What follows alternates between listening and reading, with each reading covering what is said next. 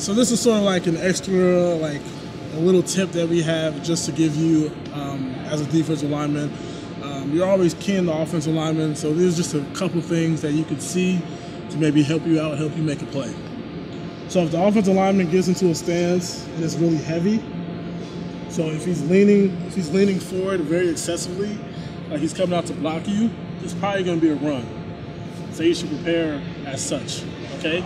If he's sitting back a little bit and he's light-footed like this, it's probably going to be a pass. It's probably going to be ready to sit back. So you can actually see what's about to happen. You can see that he's about to pass it, or he's about to come and attack you. Okay, so just a quick tip to look at: watch your toes, watch their fingertips. Their fingertips tell a lot too. If there's really extra white with no blood, that means they're coming. You know. So just to summarize, if they're really heavy, if they're leaning forward, it'll probably be a run. Just playing the odds here.